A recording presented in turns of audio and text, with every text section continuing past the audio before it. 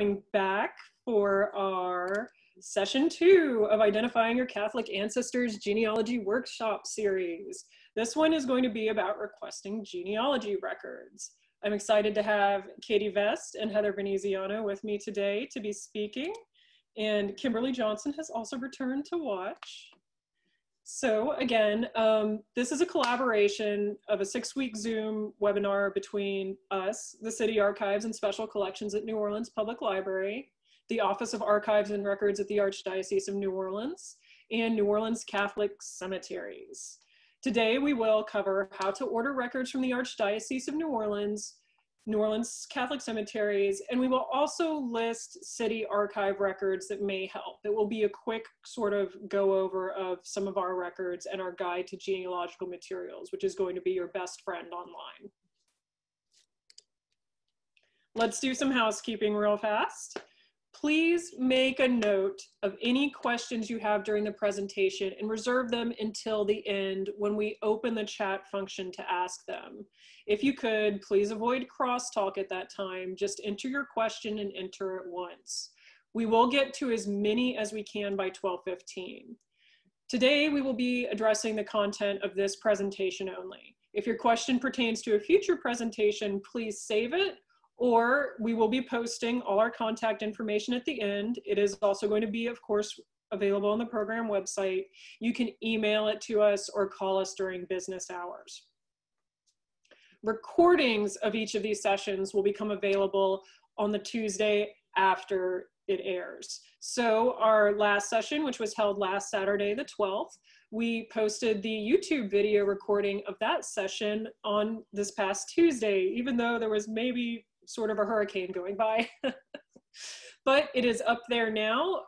You can access the links to all of these things as they become available through the website at archives.nolalibrary.org. I will show you in the next slide exactly where to click on our website to find that. So again, don't worry if you can't write as fast as we talk or you can't write everything on the screen. On Tuesday, we'll be posting a recording that you can go back through and view and pause as needed, and we will also be posting the slides of the presentation. Let's talk about where to go for those session materials and recordings. You want to go to our website, which is archives.nolalibrary.org. And once you're there, you want to click on this link up at the top in the New at the Archives section that says Identifying Your Catholic Ancestors Fall 2020 Genealogy Series. We wanted to make sure that it was very clear. And even though this little square to the side is probably a little small on your screen, that is a picture of the program page. That's where all the links will be. There will be a full series description PDF. There's going to be a link to register via Zoom if you want to share it with even more of your friends and family. We appreciate that. We love having you all here. I'm so glad that you guys have been able to join us in this virtual mode, given the present times and how things have changed. Of course, we'll have links to the Office of Archives and Records at the Archdiocese website and the New Orleans Catholic Cemeteries website. And then on a session-by-session basis, we'll have supplemental materials, supplemental links that will generally try to get up the supplemental materials before the session airs, and then of course the slides and the recordings afterwards. Now let's meet our presenters. If you came to our last weekend session, you met Kimberly Johnson, who is a senior processing archivist, records analyst for the Office of Archives and Records at the Archdiocese. And she helps there manage conservation and preservation of historic and current records. She holds a Master's of Arts in History and is a certified archivist. She's joining us to watch today. Our two main speakers today will be Katie Vest and Heather Veneziano. Heather Veneziano is the Director of Public Engagement and Development for New Orleans Catholic Cemeteries, as well as an architectural historian and cultural heritage advisor with the preservation firm of Gambrell and Peak. She holds a Master's of Fine Art and a Master's of Preservation Studies. Next, of course, our first speaker today will be Katie Vest. She is a research archivist for the Office of Archives and Records at the Archdiocese.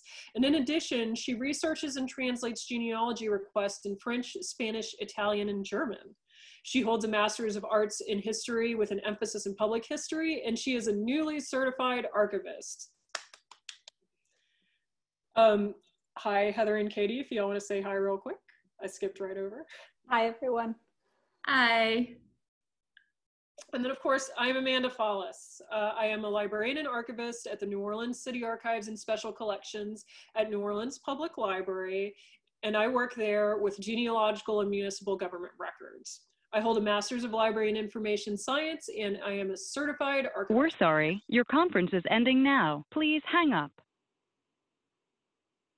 I don't know if that, I think that was, I don't know who that was, but we should still all be live, I hope. Heather, Katie, are you guys still live? Yes, I think that was someone on the phone. Yeah. Thank you. Sorry, y'all. Continue.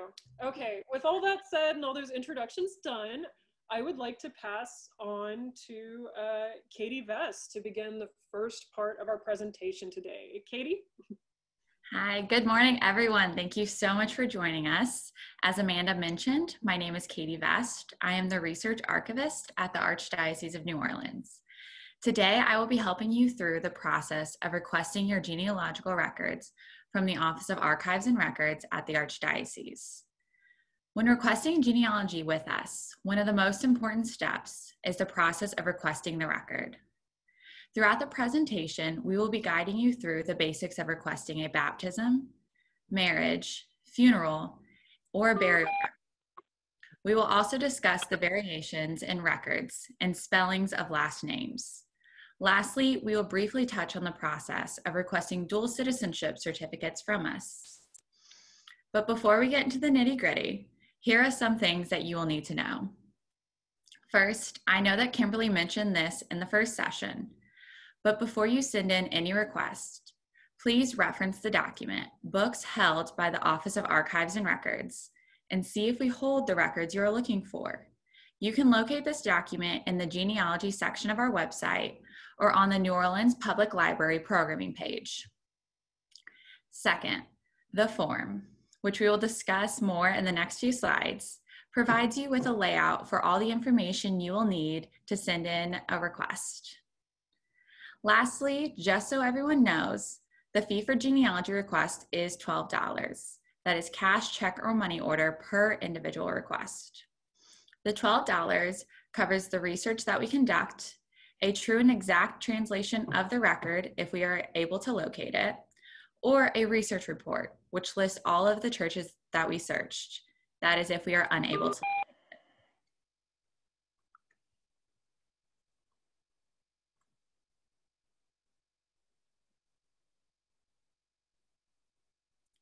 Before we get started, I wanted to show you how to access the genealogy form on our website. First, you will need to search the website link, which is archives, archives.no.org. You can also reach it through the Archdiocese of New Orleans website by looking for Archives and Records under the Ministries and Offices tab. Once you get to our homepage, you will see 8 boxes directing you to different information. You will want to click on the box that says Genealogy, and then click on the PDF link that says, click here for genealogy request form.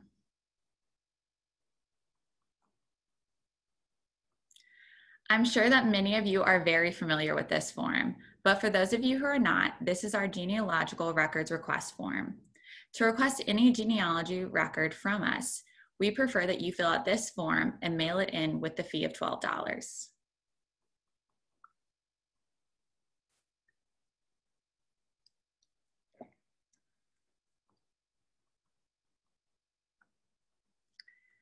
So that we can get a better look at the form, I have split it into 2.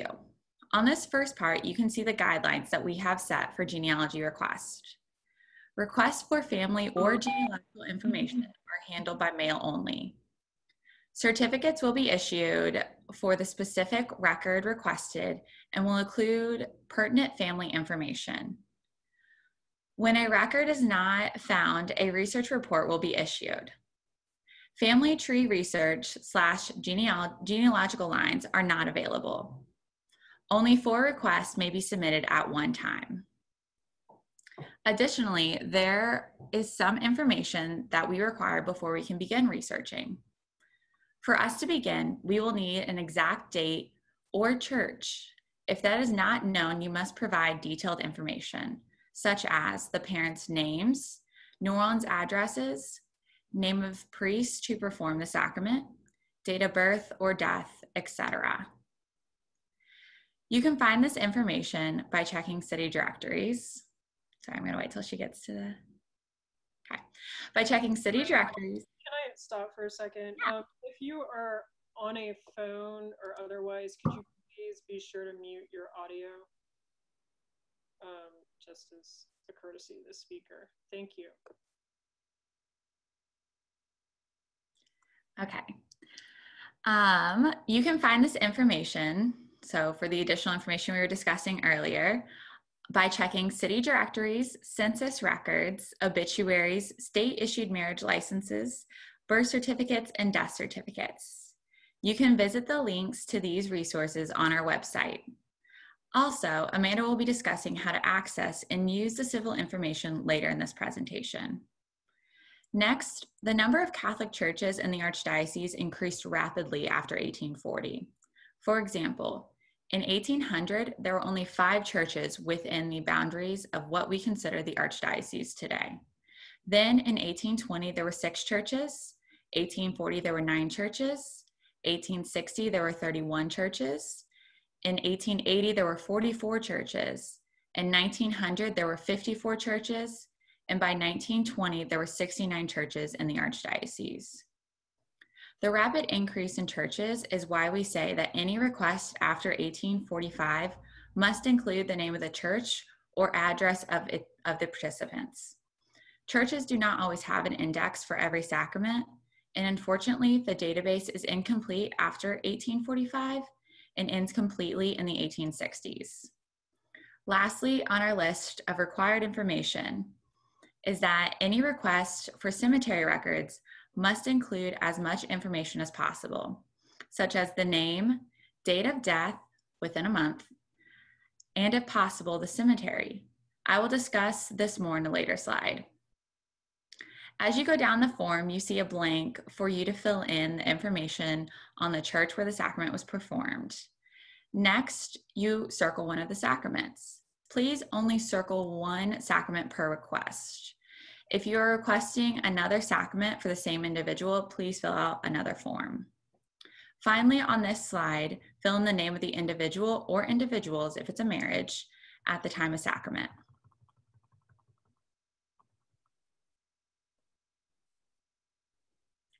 On this second part of the form, you see blanks for approximate date of sacrament, date of birth, and date of death. Next is the name of the parents. And then you see a notes section.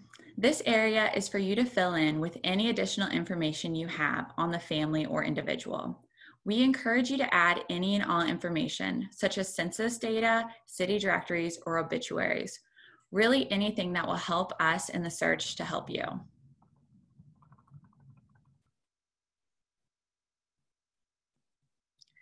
Now let's get into the fun. Let's talk about the basics of requesting a baptismal record.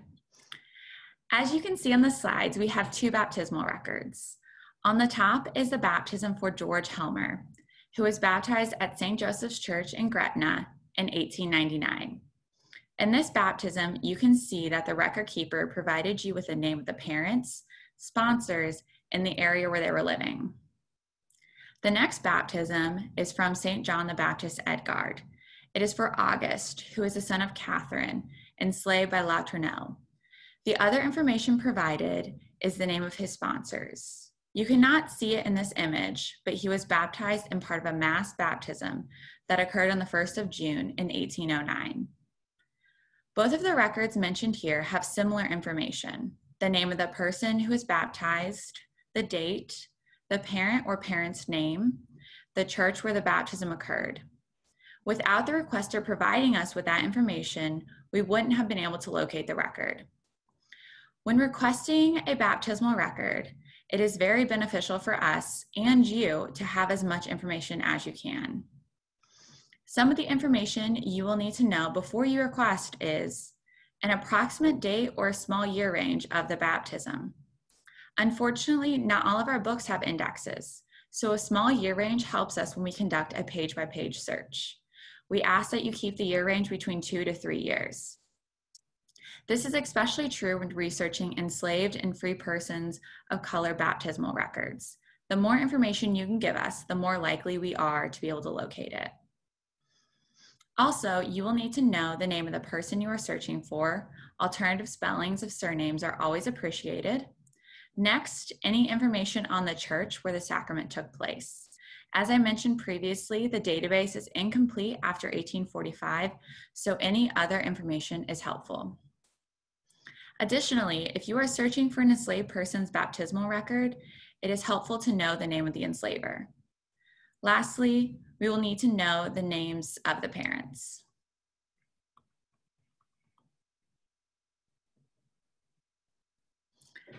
Up next in our basics is requesting a marriage record. Just like requesting a baptismal certificate, you will need to know the date of marriage or a small date range. If the couple is married in Orleans Parish, you can check for the date of marriage by looking for a marriage license on the Louisiana Secretary of State website or for the Justice of the Peace record on the New Orleans Public Library page. Another thing that is very helpful to us is the name of the church where the marriage occurred or the priest who performed the marriage. You might be wondering, how do I locate the information on the priest who performed the marriage? Well, when researching a Catholic marriage, a state license can be very helpful. It can be a great way to grow your family tree, and it can also provide us with information we need to help you. When you order the marriage license from us, or when you order the marriage license from the state, some of the information it can include is the date, the names of the parties, and the priest's name if it was a Catholic marriage.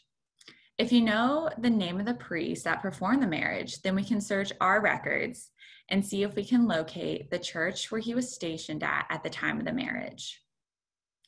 If you do not know the church or the priest, the address or area where the parents were living can assist us in the search. Additionally, another helpful document is a baptism of their first child. There is reasonable chance that it could be at the same church.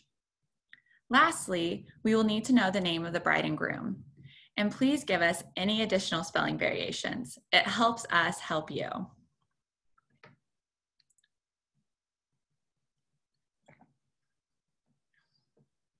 It wasn't until the early 1900s that funerals within churches became a common thing.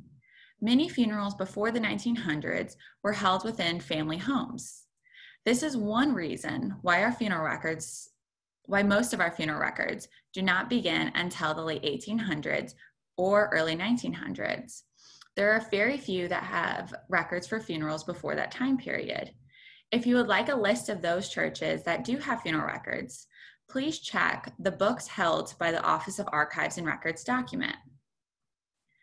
When requesting a funeral record from us, we will need to know the name of the individual, date of birth, and church where the funeral occurred. If you do not have that particular information, then you will need to check the obituary index provided by the New Orleans Public Library for a citation, and then view the original obituary through the newspaper database with your library card. When you locate it, see if it mentions the funeral location or any other beneficial information.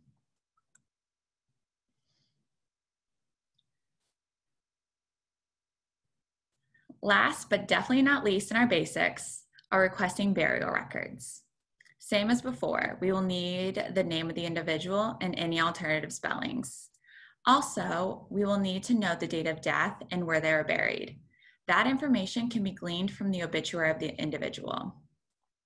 In general, burials were recorded according to cemetery and date, often without an index, which is why we will need an almost exact date of death, at least a month and a year, for us to complete your request.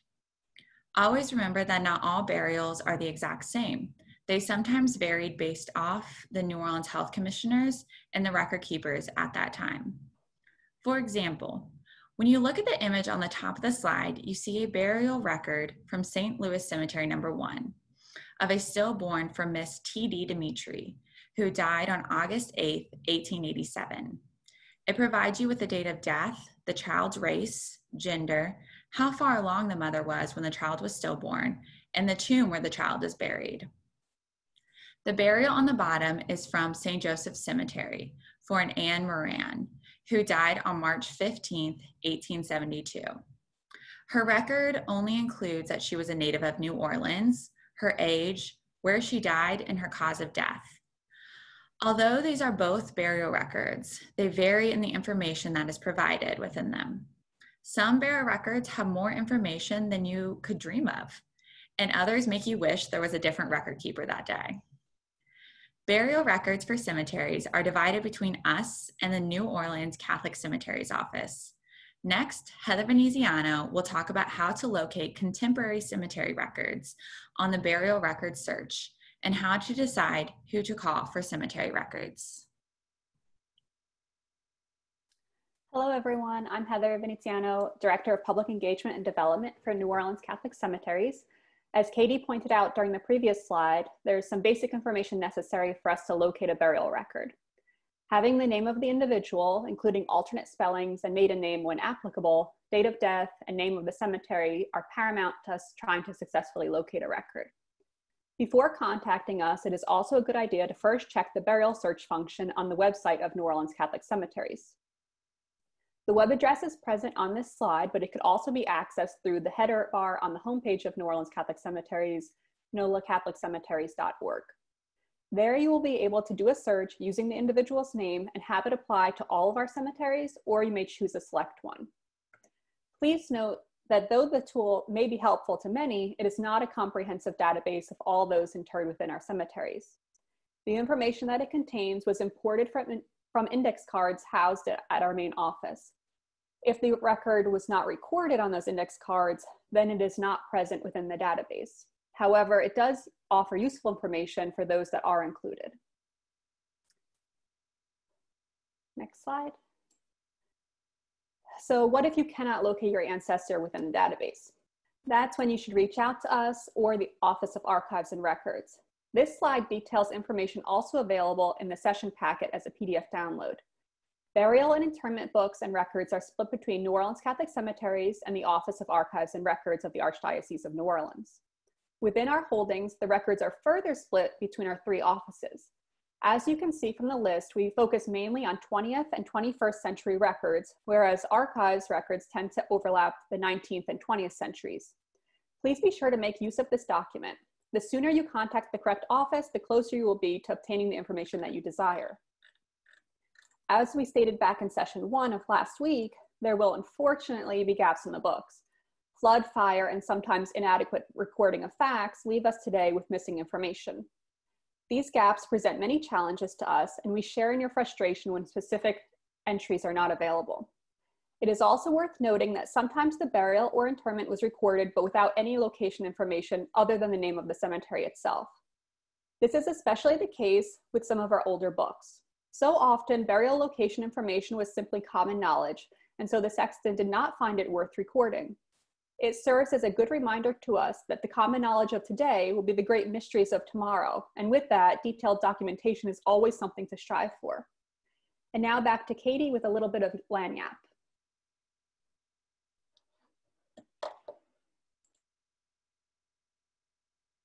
Sorry, I should probably unmute myself before I start talking. Before we get into my favorite part of genealogy, let me tell you about a little lagniappe we have for y'all.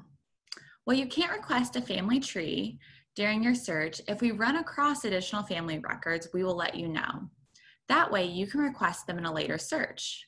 For example, we will contact you if we locate other children or siblings of the individual you are looking for.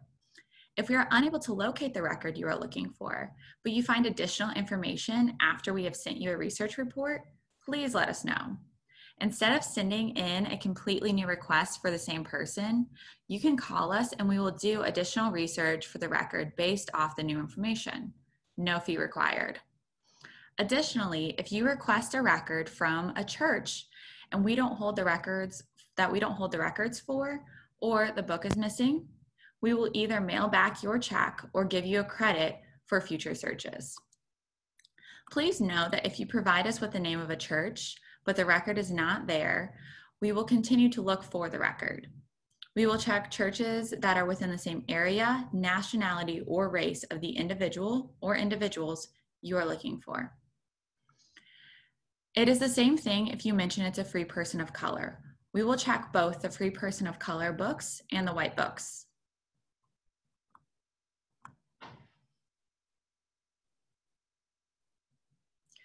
Okay, so now moving on to the best part, in my opinion, of genealogy, the different languages within our records. We hold records in French, Spanish, Italian, Latin, German, and English. Due to changes in governments which control Louisiana and immigration to New Orleans, records can appear in many different languages. In this slide, you see records written in English and French. If you look at the first image on the left of the screen, it is written in English on the top of the page and French at the bottom. The second image is a baptismal record written completely in French. Almost always when we are working on genealogy within our records, the sacramental entries appear in different languages.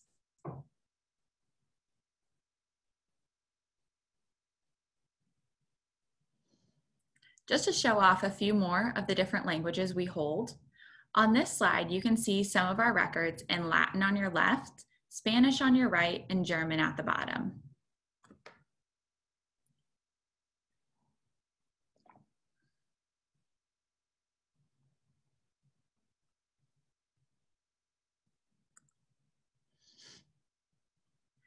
Previously in the presentation, I mentioned the occurrence of spelling variations within our records.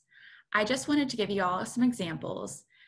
In this slide, you will see variations of the last name Campbell, spelled C-A-M-P-B-E-L-L. That's what the requester sent in for. And this is what we found. On this slide, you see within these records, it has been spelled Campbell, C-A-M-P-B-E-L-L, Campbell, C-A-M-B-B-E-L-L,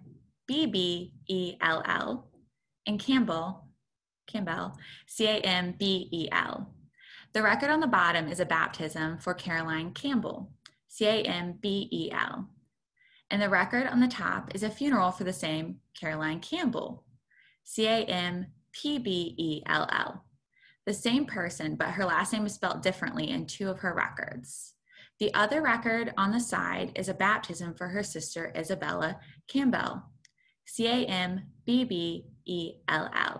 You can see that spelling within the father's name.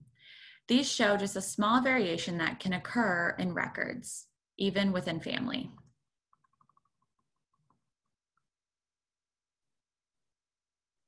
Here you see a baptismal entry for Terrebonne. We located this record when researching for a Terrebonne. After cross-checking the record for the date of birth and the parents' names, we knew that this was the record that we were looking for. The name was just spelled differently. This is why it is very important for you to provide us with as much information as you can. That way, we can corroborate the information, and it is more likely that we will be able to locate the record you wanted. The reason for the confusion is that in a society where the spoken word, rather than the written word, was a common mode of communication, it often caused multiple spellings within records. This is the case within our records. Sometimes colonial priests simply recorded the names as they sounded. The spelling of names and places was usually phonetic, and the format differed from priest to priest. I will show you another example of this in the next slide. Here you will see the baptisms for the children of Alexandro Gravier, and Marie Lachaise, Laluse, LaRose, multiple variations of spelling. As you can see in the text provided above the images, almost all the names are spelled differently. Beginning at the top left of your screen, you see the baptism for Joseph Gravel. His baptism was celebrated in 1772 and recorded in French. His parents listed as Alexandre Gravel and his mother Marie Laluse. Then in 1774, his sister Marie Gravel was baptized. Her parents were recorded as Alexandre Gravel and Marie LaRose. It is also written in French. At the bottom left of your screen, the baptism for Alexandro was celebrated in 1776 and recorded by a Spanish record keeper. His father's name is recorded as Alexandro Crevel, and his mother is Marie Lacasse. At the bottom right corner next to him is his sister Celeste Gravier, who is baptized in 1782 and recorded as the daughter of Alejandro Gravier and Marie Lachaise.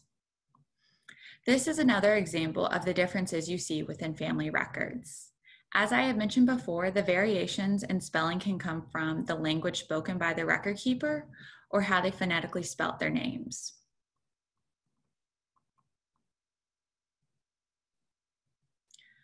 Changes in spelling. Archdiocesan certificates are an exact and true representation of what is recorded in the register. Names, places, and dates appear as written. There are variations due to the record keeper, who often wrote the names as he heard it. It is the policy of this office that records of deceased persons and historic records, those over 100 years, remain as written during the time of the sacramental event. Although their names might be spelt differently than you, the requester, originally thought, they are the true and exact copy of the register. The name variation can lead you through interesting parts of history to understand your family and where they or their name came from.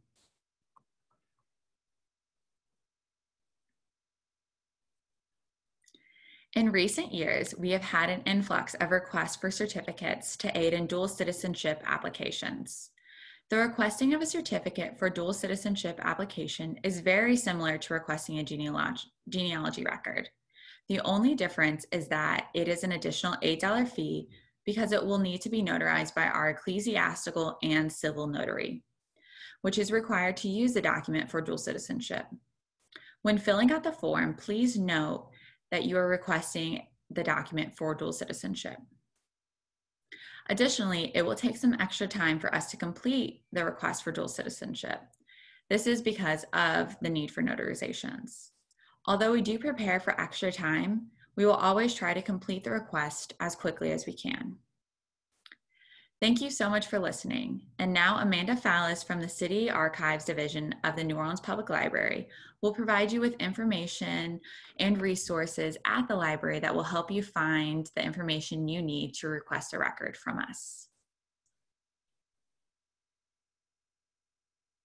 I need to unmute myself. Thank you. Thank you so much, Katie and Heather. That was fabulous.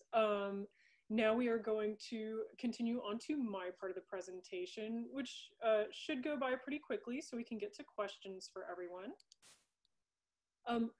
I am Amanda Fallis, an archivist at the City Archives and Special Collections at New Orleans Public Library. And today I'm going to be talking about resources at our institution that can help you find some of the important data points you may need for filling out the sacramental records request form.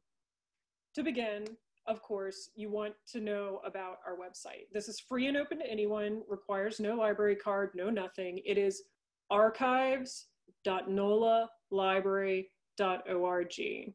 That is a comprehensive list of guides or finding aids, as they are known, of all of the hundreds of thousands of records contained in the city archives.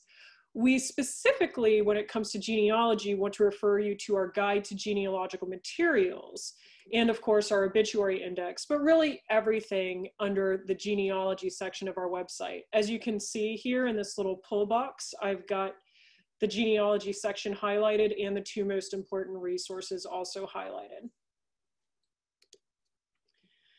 The Guide to Genealogical Materials is a fabulous guide that was first started in the early 2000s by our previous city archivist, Irene Wainwright, with the help of Wayne Everard.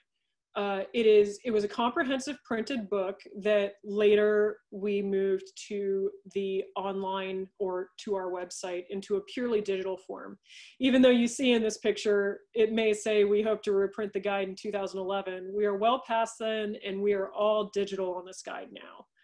What it does is it splits our records into sections, and each section will detail the scope of the records we have related to that section, whether it be birth records, death records, marriage records. Just a hint, we don't have any birth records, but it says that when you click on it. Of course, records relating to slavery, free people of color, court records, immigration, naturalization, all sorts of stuff. This guide is the comprehensive way for genealogists to make sense of the records at the city archives and how they can help them.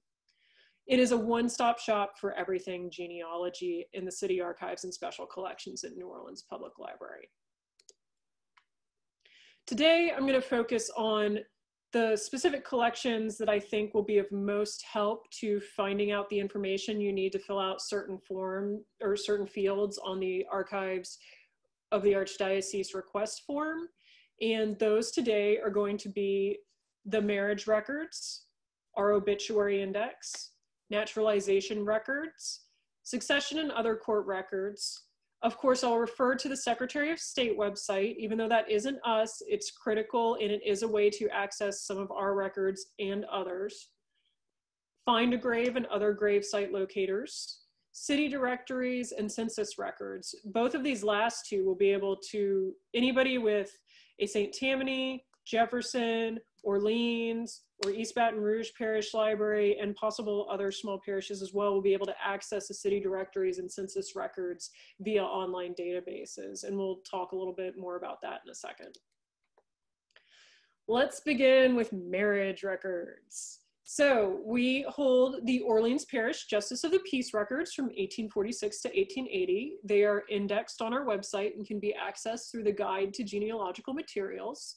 Generally, parents' names are not given unless one of the parties was a minor, but that doesn't mean it's not worth looking. You may find a priest's name, as they mentioned previously. No certificates in the secular record collection are going to be available unless they were married by a justice of the peace. But generally, even if you're married by a justice of the peace, you also had a ceremony presided over by the minister of your religion. The next section is the New Orleans Recorder of Birth, Deaths, and Marriages and the Board of Health Records, which span 1870 to 1915. These include both certificates and licenses, and generally the parents' names are given. These are also somewhat available through Ancestry.com. New Orleans marriages after 1880, but older than 50 years, are at the Louisiana State Archives, which is sos.la.gov. If they're more recent than 50 years, they're still going to be at the Clerk of Civil District Court, which you will need to contact directly. Let's talk about online indexing for the marriage records. Luckily, at our website, archives.nolalibrary.org, through the Guide to Genealogical Materials or other access points on the website, we have indexing of the Justice of the Peace records from 1846 to 1880. They're organized by name of the bride and by name of the groom. It's very handy. You don't need to know this whole website address that I have listed here. Just go to archives.nolalibrary.org and either go to directly to the court's description pages or go to the Guide to Genealogical Materials and access it through that. The Board of Health records, which are later, are combined with some of the Justice of the Peace indexing and are available at Ancestry.com through 1920.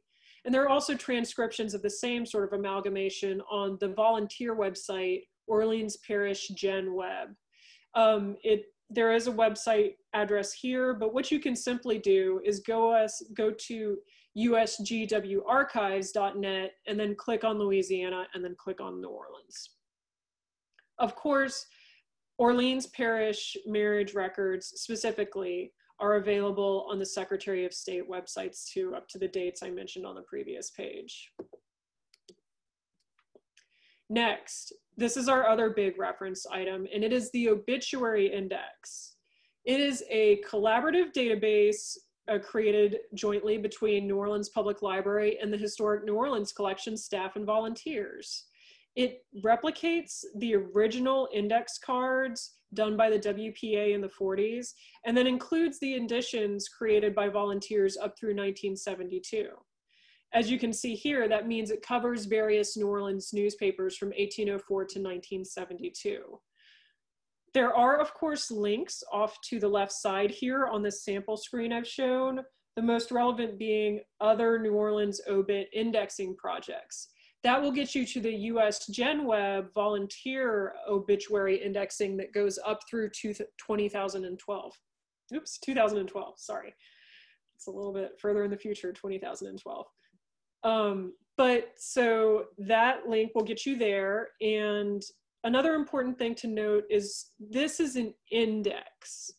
It will get you a citation to get you to the obituary, which you would then access using your library card and going to the newspaper databases. Or if you are in a parish outside of the 4 ones that I have mentioned, St. Tammany, Jefferson, Orleans, or East Baton Rouge, you can also subscribe to newspaper sites like newspapers.com or genealogybank.com and use the citations from this free database to locate the articles through there. This is just a quick sample of what the obituary index looks like. To the left, I have the search bar. As you can see, it has the surname or last name, first name, middle name, and date of death. Word to the wise, this is a very sensitive database. I always recommend starting with the last name only. If you get too many results that way, then go back and add in the first name. Rarely would I recommend entering the middle name or the date of death because you may completely obscure like what you're actually looking for and never get the result. And of course, here is an example search result to the right. It is for Henry B. McMurray Jr. He died on February 8th, 1914. And as you can see, these are the citations. It gives the paper, the date, the page, and the column number. As you can see, he had 4. That could be 4 unique ones, but more than likely, it's a couple of reprints and perhaps one that's slightly different at the end of the week, more of a death notice than a full obituary. But the reason obituaries are important is if you locate one and locate a citation and then take that to the newspaper databases and find the article, you may find the cemetery you need. Naturalization records. So we offer sort of declarations of intentions and certificates and some oaths, depending on the court, from Orleans Parish Civil Courts from 1828 to 1906, criminal courts from 53 to 99, and the federal U.S. District Court for the Eastern District of Louisiana from 1813 to 1932.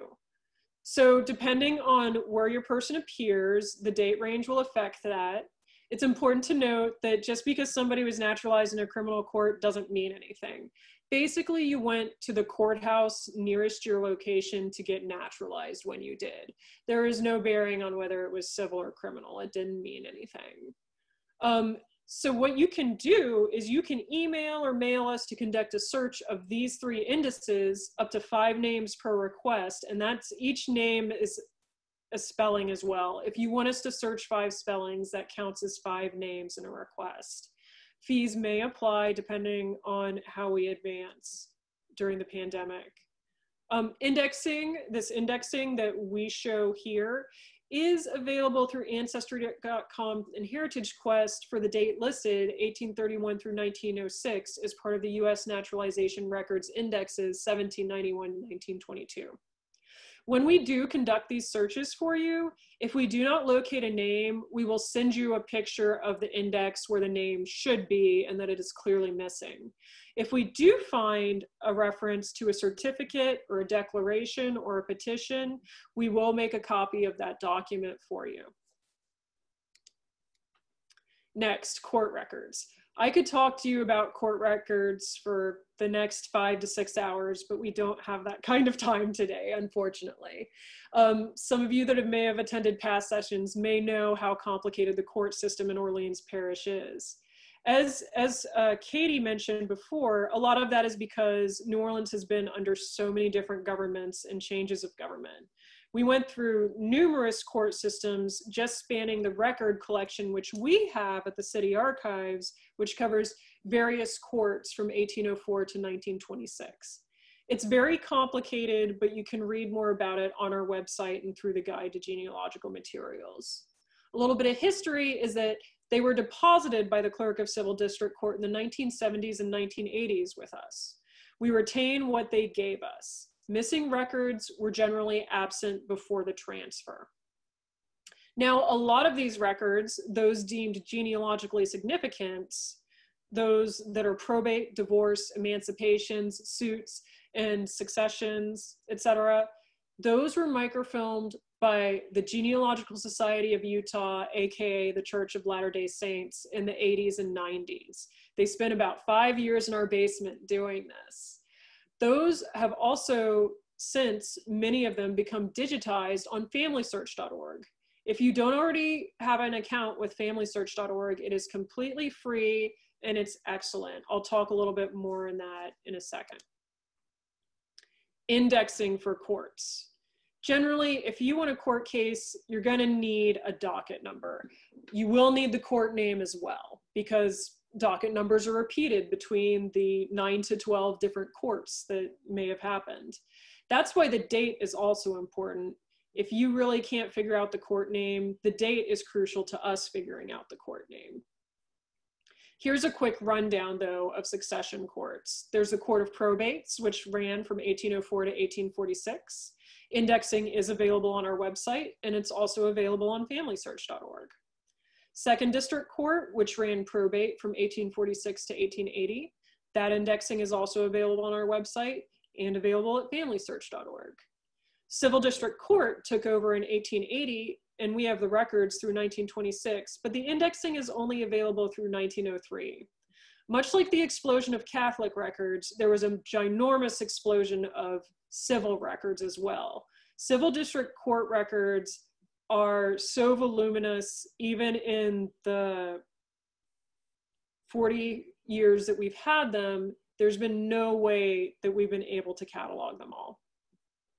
Of course, for beyond 1903, there are docket books available on microfilm. Please email us with our contact information at the end of the presentation if you think it's beyond that point, and we'll work with you to see if the search is doable. Digital access. The Orleans Parish wills, successions, and estate inventories from 1804 to 1880 are digitized and available at FamilySearch.org. They're very high quality black and white scans. Oftentimes you will need to know the docket number to locate your person, but it's pretty comprehensive. There are only a few gaps. I highly recommend going to FamilySearch.org, going to Louisiana, and looking at Louisiana probate collections. Another grouping of records, especially the very early ones, can be found at Louisiana Digital Library, the Free State Digital Library. That's louisianadigitallibrary.org. Our court records are parts of LSU's Bicentennial Purchase Collection. Those are the very earliest court and probate records. And also we have emancipations and other records relating to free people of color in their Free People of Color collection. Those are also very high resolution images, and they're in color as well. Of course, I need to mention the Secretary of State indices, since both I and our Archdiocese speakers have mentioned them. The Secretary of State website is sos.la.gov. It is key to finding birth, marriages, and deaths. Those are important for finding parents' names. Of course, they do hold some records prior to 1918 for Orleans Parish, but it generally starts after that for others. The state of Louisiana didn't require vital record entries until 1918. That's why. New Orleans, being a large city, did start keeping records before then. Only Orleans Parish marriage records are held here. That was a legal decision made a long time ago that for some reason Orleans Parish marriage records would be turned over to the state instead of held in the parish where they occurred, which is the case for all the other parishes in the state. Full documents, both certified and uncertified, are available by mail order through the Secretary of State. What it is once you find your person in one of the indices, you will see a little link off to the side that says print form. You'll need to click on that, print it out, fill it out, and follow the mailing and fee instructions. As you can see here, I have a picture of the main page at sos.la.gov. I've got a red square around the place that you're going to be going, which is going to be historical resources and then underlined research historical records. That's going to be where you're going to find the vital records index behind a link towards the bottom. Burial locators. There is no comprehensive index to all the cemeteries in New Orleans, unfortunately. There have just been too many denominations, too many cemeteries, too many governments, et cetera, for any sort of comprehensive indexing to happen. A list of cemetery records available in the Louisiana Division can be found in the Guide to Genealogical Materials I showed you. Of course, there are going to be some access restrictions due to COVID. Please email us if you have questions. But in the meantime, what I highly recommend is the best websites for finding graves are Find a Grave, the classic, findagrave.com, saveourcemeteries.org, a nonprofit helping New Orleans cemeteries, the Billion Graves section of familysearch.org. Just go to familysearch.org and search Billion Graves, no space. And then, of course, I also recommend for New Orleans and more in general, la-cemeteries.com. All of these will be key to you finding your, possibly like the overlay of all these will hopefully let you find some information on a person's burial. And then, of course, the obituaries, as we mentioned earlier. If you have obituary information that gives you the burial location, that will obviously help too. And then, of course, city directories and census records. These are going to be your bread and butter of finding additional information about people. While I am mentioning them close to last, I do recommend you go to these first. Censuses, complete federal censuses, are now available at Ancestry.com and Heritage Quest. Ancestry.com is continually expanding its free home access to library card holders. I know that it's available to you for free from home at least through the end of the month. Heritage Quest is Ancestry Lite, and I believe all 4 of the parishes I mentioned have access to Heritage Quest from home year-round. I know we do, for sure. Information, but not the actual images of the census, are available, of course, at familysearch.org as well. And these are key to finding parents' names and, of course, also siblings, but primarily parents' names, particularly for women under their maiden name. Of course, then there are city directories. These are generally a request via email from the city archives, limit 5, fees may apply, but many of them after a certain point are available on Ancestry.com and Heritage Quest. Now, the main thing that you might need to write the city archives for, city directory-wise, are the early ones. 1806 through 1861 are on microfiche and they are not on Ancestry or Heritage Quest. Those are the ones you'll probably need to email us about. It's important to know that when you make requests of us, we count each unique name and year as one entry. If you're looking for Kyle Smith in 1973, that's one request. If you're looking for him in 1974, that's a second request. If you're looking for Ashley Olsen in 1973, that's a third request. 1974, a fourth request. That's how we measure requests for city directories. Now, it's important to know that while we do have 1866 to 1959 on microfilm, those are available on Ancestry.com and Heritage Quest. 1960 to present are available in books in our division. Those likewise you would need to email or mail us to request, because I know on Ancestry.com the city directories only go up through 1963 for Orleans, and that's the same for Heritage Quest. And here's just a quick overview of genealogy databases from New Orleans Public Library for New Orleans Public Library cardholders, although I do know that Jefferson Parish and East Baton Rouge Parish have these as well, and I believe St. Tammany too. There's, of course, Ancestry.com Library Edition. In normal non-pandemic times, those are generally available in library access only. They do have the most robust genealogy collections, but as I said before, currently they are offering it for free to library card holders at least through the end of the month, and I imagine they will continue to extend that on a month-by-month basis. Heritage Quest is available to home at patrons all the time, and it's Ancestry Lite, as I said. It's got all the key collections such as census, directories, passenger lists, vital record indexes, naturalization indexes, etc. And then last, this is newer to us, but I know other locations or other parishes have had it a little bit longer. There's Fold 3. It has military records and or testimonials for all American wars. Of course, the actual records are going to pertain to earlier wars because the people who participated in those wars will already have died and the records will become more public. Newer ones, obviously not, as some of those people may still be alive. Okay, that concludes my part of the presentation. Let's gear up for the question and answer session for the next 15 minutes. Let me give you a couple of question and chat guidelines. Only submit your questions via chat once I turn it on momentarily. Please keep it clear of conversations or crosstalk. Do not repeat your question multiple times. Submit only one question per participant, unless of course there's deafening silence, in which case you can of course submit a second one. I wouldn't worry though, if you do have a second one, we will be putting up our contact information in a moment and you can always email or call us. Make sure that your questions pertain to the information presented today. If you have one for future sessions, reserve it for then. If you have one for a past session, you can either email us or you can check out the recording from last week. We will get to as many questions as we can by 12:15. We may go a little over.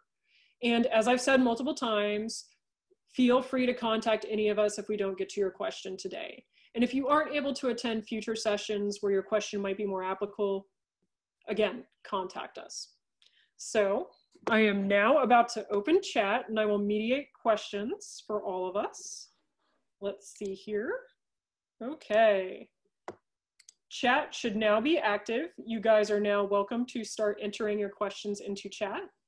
And I am going to leave this up for a second while you guys begin asking questions, and then I will move to our contact information and leave that up for the rest of the presentation. So Heather, Katie, you ready? Yeah. Okay, here's our first question.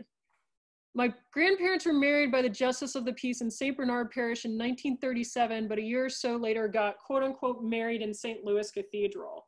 How common was this? And would the church have required a copy of their civil certificate for their files? Okay. So that is common to happen.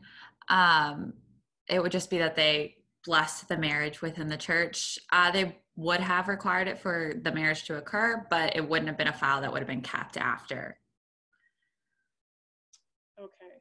Yeah, she says that St. Bernard says their marriage record no longer exists and can only provide the date. That may be due to the loss of St. Bernard records, and I'm not sure if she meant the parish or the church, but I'm assuming it was probably the parish. And you can always request that marriage certificate from the church too, and you can have that same information. Well, some of the same information. Okay, the next one, Knoll Library says it has marriage, death, burial, and church records. What's the difference from sacramental records obtained through the Archdiocese? So New Orleans Public Library is the city archives, the administrative secular archives of the city of New Orleans. That means we have civil records as opposed to sacramental records. Mm-hmm. Our marriage, death, and burial are going to be those created on the government side as opposed to the church side. Now, while we do say we have some church records, those are random and generally Protestant records. They're just some books that we did come into possession of that were microfilmed, or they're additional church records that we ordered from the Church of Latter-day Saints on microfilm just to have available to researchers. The next one, how can I find a pre-1846 marriage record?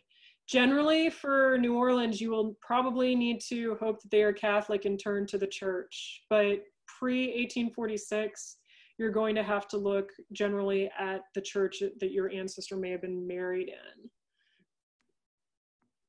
Let's see here. Next question. Can we get actual document copies from the Archdiocese as well as transcriptions? Yes, you can. That is just an additional $8, and we will send you the transcription that we do and the image. You can't order the image though without the transcription. So they come together, but you can just order the transcription.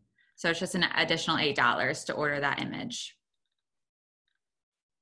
Okay, the next question is from me. What are the most often used on-site records at the library? Those not available online. Those are going to be the administrative records of the city of New Orleans. Those will be records from mayoral administrations, from other public administrations, and the court records if somebody is doing in-depth academic research on specific information on court records that aren't otherwise digitized.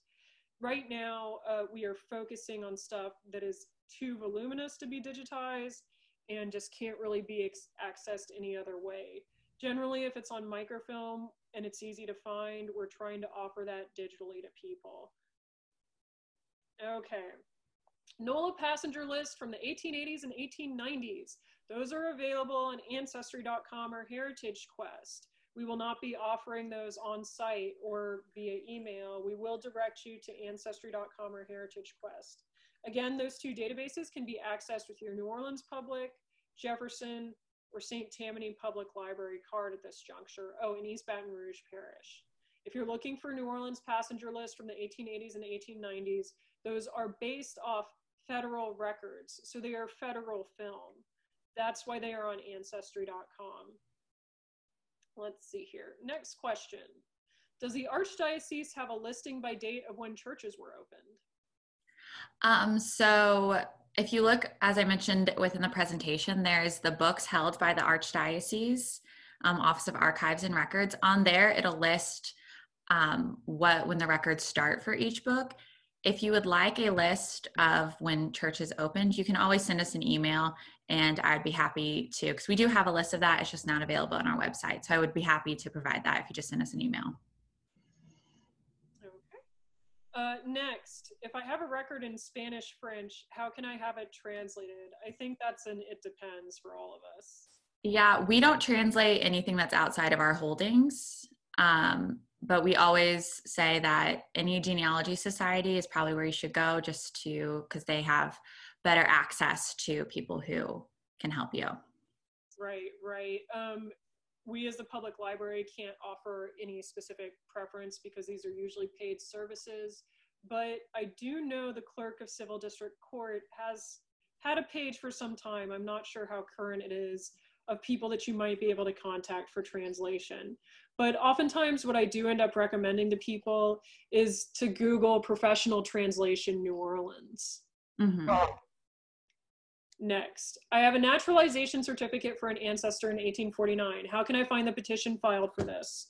If it's available, there should be a number on your certificate that links back to the petition. You can, I would say what you should do is email the city archives. Oh, I forgot to change our contact information. Let me put that up here. I would say email the city archives and ask us to perform an index search or perform the index search yourself on Ancestry.com.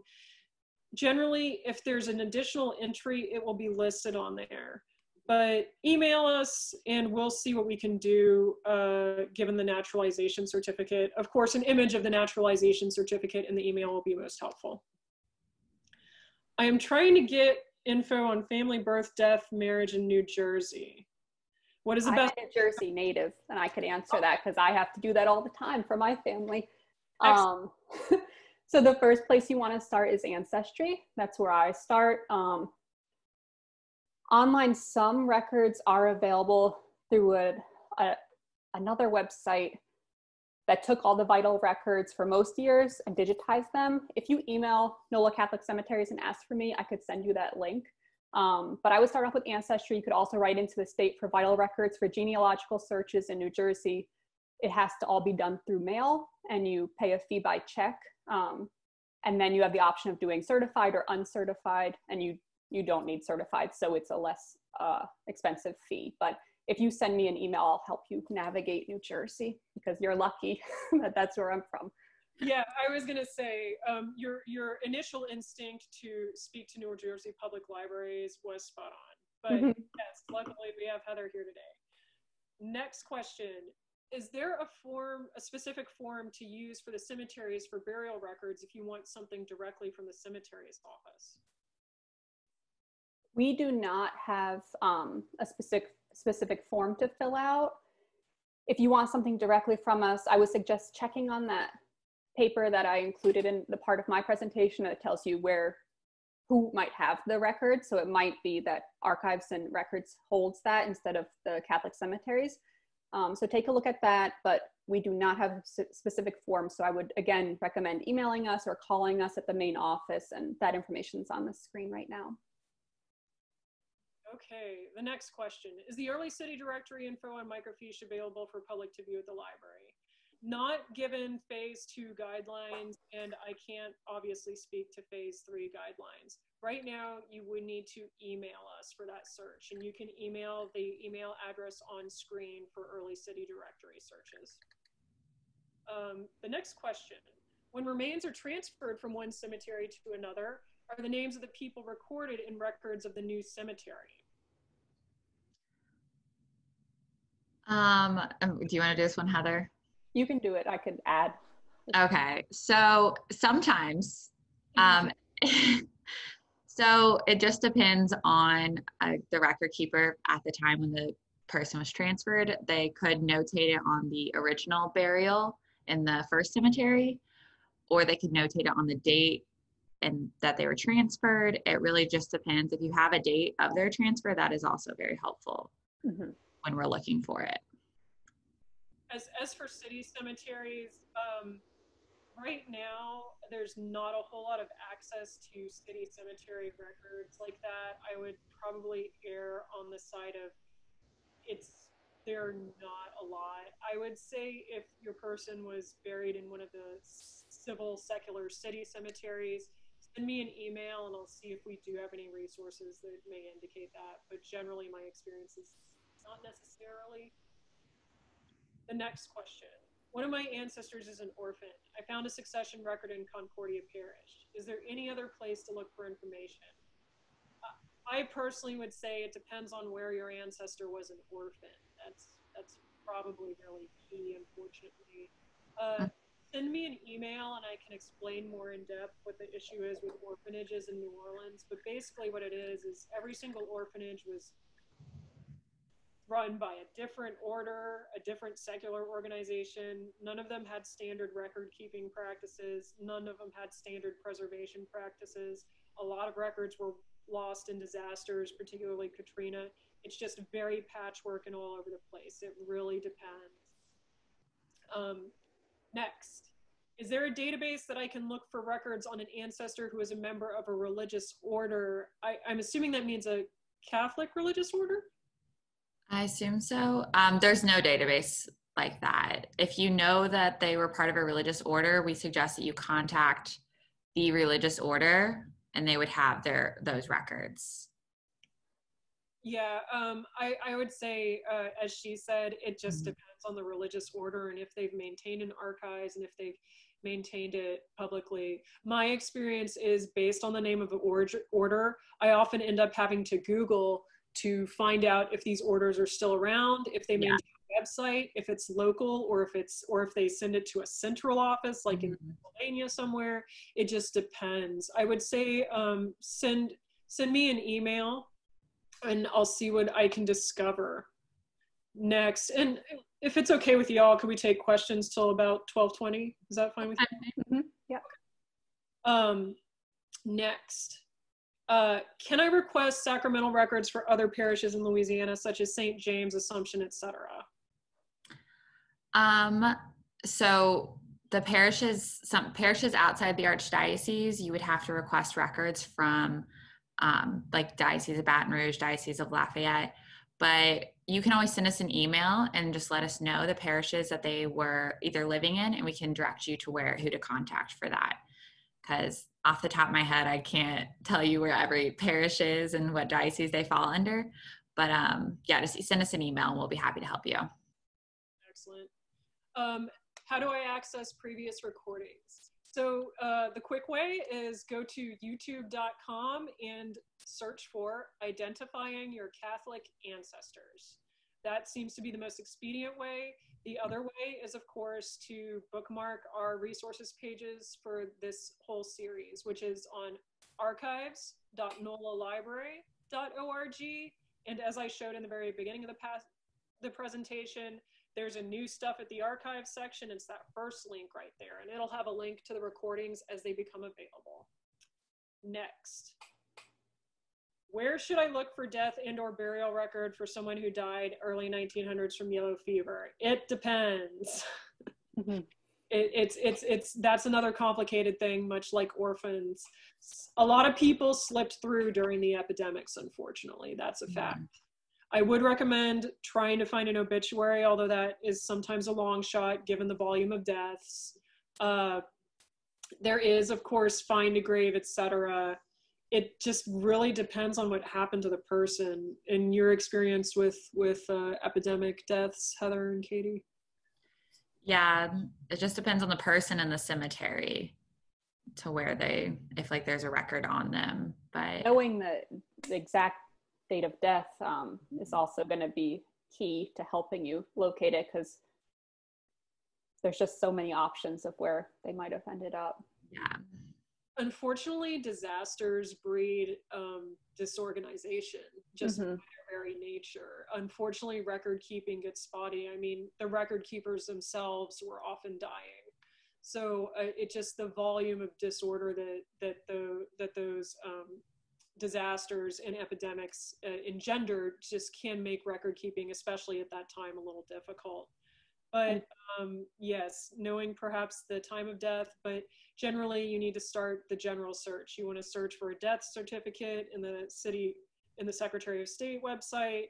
You want to search for an obituary through our obituary index, etc. And just as an example of the kind of volume we're talking about here, and I'm sure Katie knows this as well, but in the month of August alone of 1853, 1,100 people were interred within St. Patrick's Cemetery number 1. So that's why just during times of yellow fever and other epidemics, just the volume of that the record keepers and the sextons and other individuals were dealing with, it's very difficult to locate individuals. Yeah, that's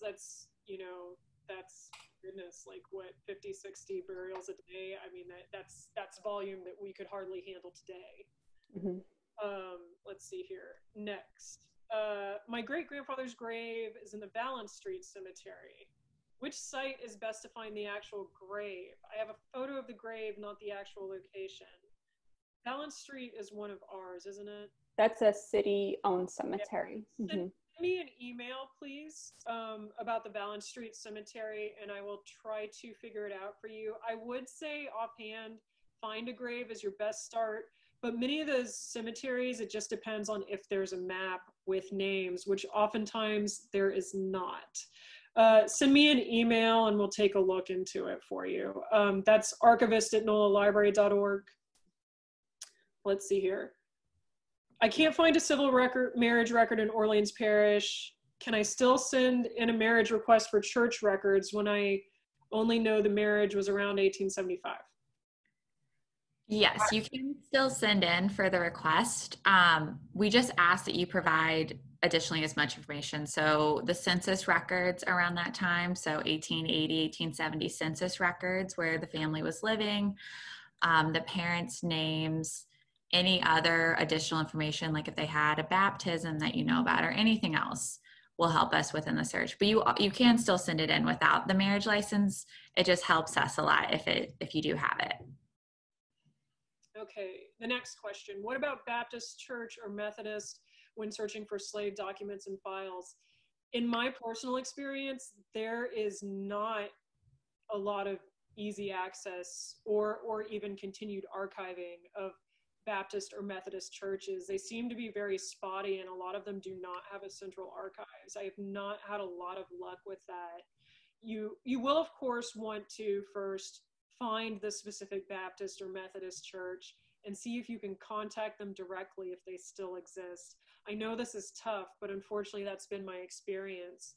I know there are certain places that I had hoped were more centralized, like the AME for Methodists, that I've emailed and gotten no response from, like the more national chapter or regional chapter.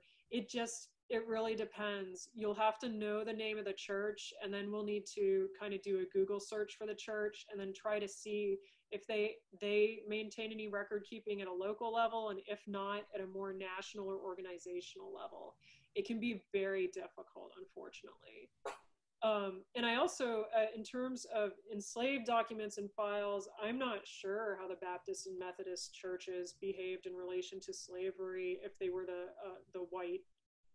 the segregated versions of the churches. Next, I have the name of a tomb and its location where an ancestor is buried. Can I get the names of others buried in the same tomb? I could take this one. So unfortunately, that is extremely difficult / impossible, maybe. The way that the burial books are organized, it's by cemetery and then by date, and then it lists the name. So it's not by tomb. And a lot of times within those records, as we stated earlier, there's not even a burial location for the individual. It's just, we know that they're in this cemetery specifically. The best way, if you do have a copy of the title, a lot of times family members will mark on the title everyone that's buried and interred within the tomb. So your family might have that record in their possession already. But unfortunately, no. You can, though, once you start building out your family tree using some of the tools that we've shown you, if you get dates of death and names, we can search and see if that individual is interred within the tomb. So it's kind of working backwards.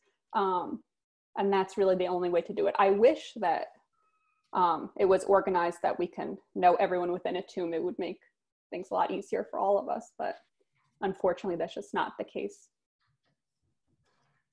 Next, I have my grandmother's original baptism certificate that is 100 years old from Corpus Christi. Is there anything else that you could provide other than what is on the certificate? You would need to speak to that diocese, I believe. Well, Corpus Christi is a church in the city. Sorry, I started thinking. You're good. Y'all go ahead. I don't, most likely not, but you are more than welcome to contact us and send us a picture of it, and we can let you know if there is more, would be more on there. And then if there is, then you can always request it from us depending on the years, because I know we only have a very limited amount of Corpus Christi records. Okay, so we've gone over, I'm gonna ask the next 4 questions. If we didn't get to y'all's question, I apologize.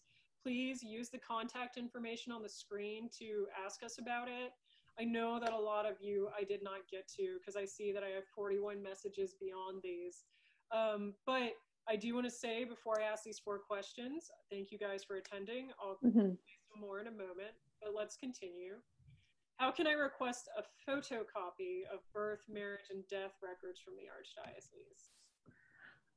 Well, it's just the same as sending in the form. So you'll send in the form with all the information, and then on the form you will address that you would like a photocopy of the entry. You will get a photocopy and the transcription with it. If you have additional questions, you can, because it kind of can go into it, but you can always email us and I can give you the full rundown of how to do that. The next question, if I find an ancestor in their records on Fold 3, are those records comprehensive, or will the archives in Washington, D.C. hold more information? It just depends. You will want to try to contact the archives in Washington, D.C. no matter what, if you want to find out more. It just depends. It depends on the time period. It depends on what records were actually obtained by Fold 3. It's, as many things in genealogy are, it depends. But yes, I always recommend contacting the National Archives in Washington, D.C., which is archives.gov. Let's see here. Next. My parents, now deceased, were married in 1949 by the church. Annulment was needed before the church marriage. Where would I find the annulment record? Unfortunately, annulment records are not open to the public. They are closed records. But if you do request their marriage from the church, there could be a mention of it on there, but that's the only possibility of seeing any information on the annulment. Okay, this is the last one I'm going to get to today. I'm sorry. My second great grandmother was buried in St. Louis number 2 in 1935. Is there an index where the graves are located? She was African American. If you contact us, we'll be able to tell you that burial location. 1935, we have pretty good records for. And also in session 4, which is upcoming, we're going to announce a very exciting new database that's going to be available to the public. So if you tune back in, that will pertain to St. Louis 1 and St. Louis 2. Oh, that's excellent. Yes, I'm very excited about that. And if you can't make it to that presentation, don't worry, we will be recording it as well. And hi, Leonard. Okay, so I'm sorry, but unfortunately we do have to end there. If we did not get to your question today, once again, please use this information on the screen to contact us. Our next session will be an in-depth dive into the newspaper databases and obituaries for finding Catholic ancestors. That's going to be next Saturday, same bat time, same bat channel. You should be able to use the link that you used today, and I will also try to send out links again next Friday just in case. Please share with all your friends. We are so glad that you all made it today. We appreciate all your questions, and we're really grateful that you all have joined us for these sessions thus far.